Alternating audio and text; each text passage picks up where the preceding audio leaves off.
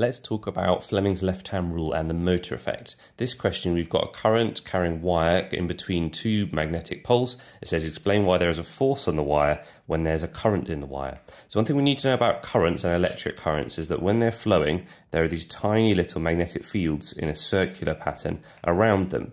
Now that is also in addition to the magnetic field between the north and the south pole.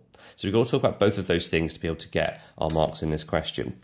So we'd say something like the current in the wire produces a magnetic field. Then we'd say this interacts with the permanent magnetic field. So that means the one between the north and the south pole. Now the next bit is about how we could predict the force on the wire. So we get marks just for saying, like, use Fleming's left-hand rule, then describing basically what it is. So using Fleming's left-hand rule, if you don't know what this is, listen up. So you've got 3 fingers on your left hand, 2 fingers and a thumb technically. The first finger points in the direction of the field.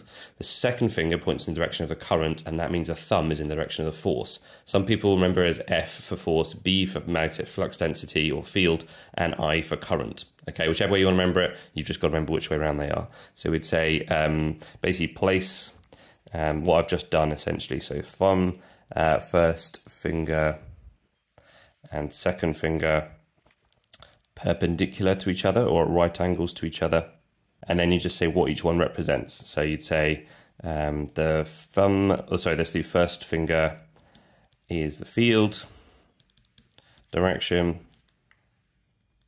Second finger is the current direction, and therefore your thumb will point in the direction of the force on the wire. So direction of force.